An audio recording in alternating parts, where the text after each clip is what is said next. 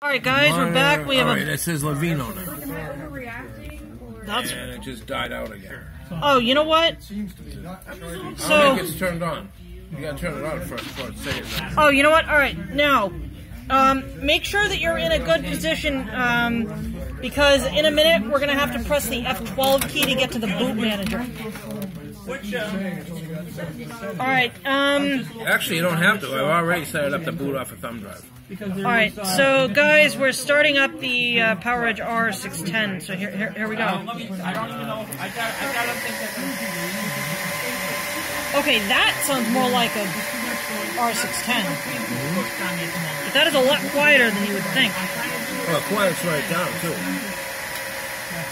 So that, guys, is the sound of a PowerEdge R610. Does anybody know where Adam is? I think it's an R. No, he's not here yet. Well, how am I so? I don't even know what he looks like.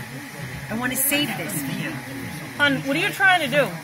Anything you want me to. No, what are you trying to do? It's PowerEdge R610 I wanted right to there. give him a screen. Oh.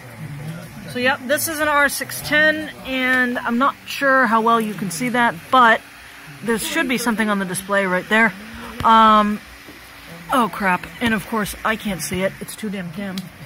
But, oh, great. Okay. So we're currently... Wait, wow, that quiets down really...